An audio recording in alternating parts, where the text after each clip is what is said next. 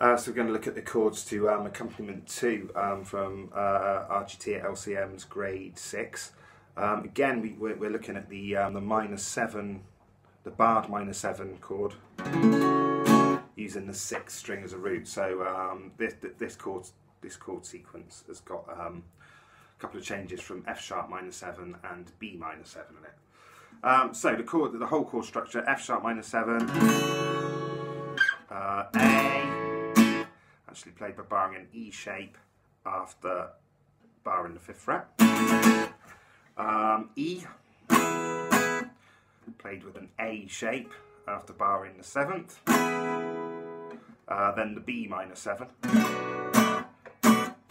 So barring the 7th fret again with the ring finger on the 9th. Then back to the original F sharp minor 7. I'm going to play an open D and a split bar of the bar A to the bar B minor 7. And I'm going to go to C sharp minor, which I'm going to finish on the 9th fret with an E minor shape on the 11th.